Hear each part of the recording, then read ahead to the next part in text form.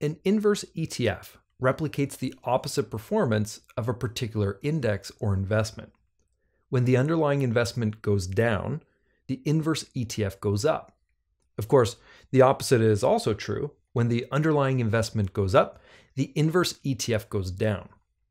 The ETF has a negative correlation with the underlying investment or benchmark.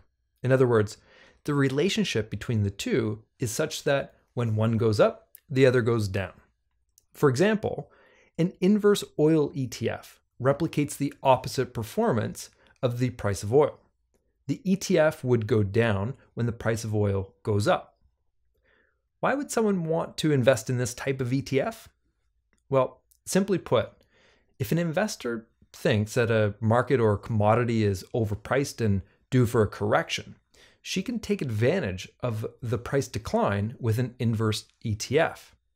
If the price of oil drops from $100 to $95, a 5% decline, an inverse oil ETF would go up by about 5% before expenses. Inverse ETFs are risky for a couple of reasons. First, the long-term trend for capital markets is to appreciate in value rather than depreciate. And an inverse ETF is essentially a bet against long-term trends. This may be okay for an investor taking a short-term position if they feel something is overvalued, or to hedge a certain risk, like an appreciating Canadian dollar for foreign investments. But it's not a good buy and hold strategy. The other reason that makes an inverse ETF risky is that their performance against the underlying investment is reset on a regular basis, often daily.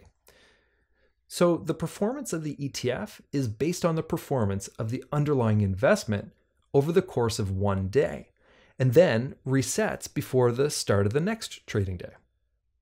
This would be okay if the underlying investment declined in a very straight line over time, but markets don't usually move that way. There is volatility, and investments have positive days and negative days, which means that the price of an inverse ETF that resets daily will gradually move away from the underlying investment.